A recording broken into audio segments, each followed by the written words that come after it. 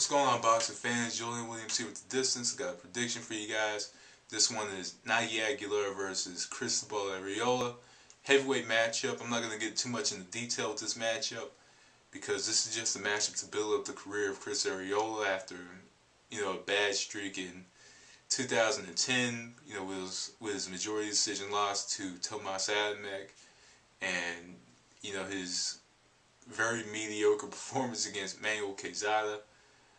But he did come back, and I have probably my luckiest prediction of the year with his last fight back in January. The only thing I didn't predict was the kiss at the end.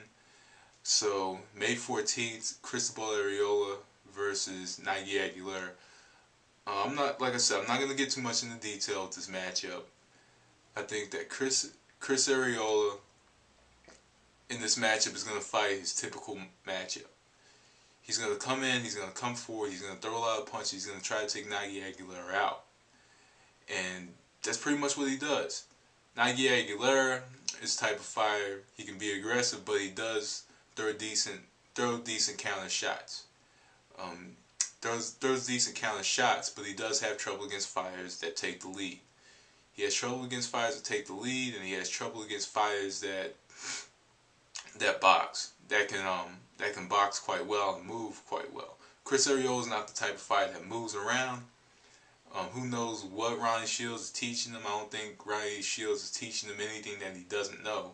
I think he's just getting him a little more discipline. He does look quite smaller, but then again, there was some idiot on Eastside Boxing last year before his fight against Quezada and said Arreola's going to come in at 235.